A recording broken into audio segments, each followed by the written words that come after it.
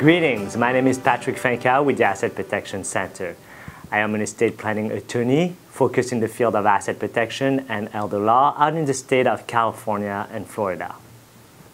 Today, let's talk about how to qualify for Medi Cal.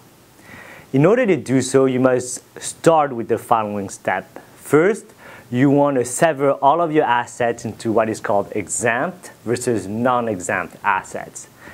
Exempt assets include house, prepaid burial, funeral expenses, medical expenses, legal expenses, some home improvement, some life insurance, and some annuities. Now, exempt assets are stuff, if you will, that will not be counted against you for qualification purposes. So naturally, non-exempt assets is everything else.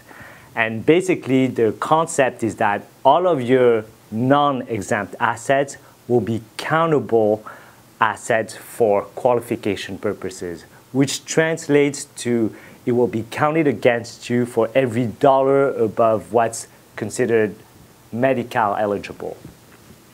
In order to, not defeat, but in order to go around it, what you want to do is you want to use a legal method called the spend down approach. Now, these are legal instruments or financial instruments that enables you to retain some control of those assets without it being counted against you for Medi Cal purposes.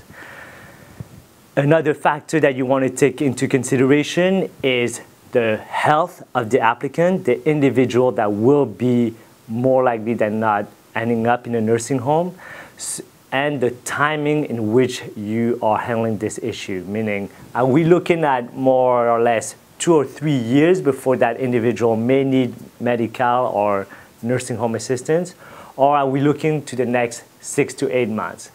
Based on those circumstances, your approach will differ quite a bit.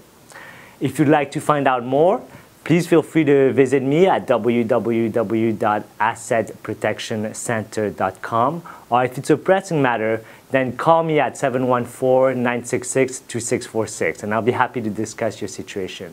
Thank you for watching, and I will see you next time.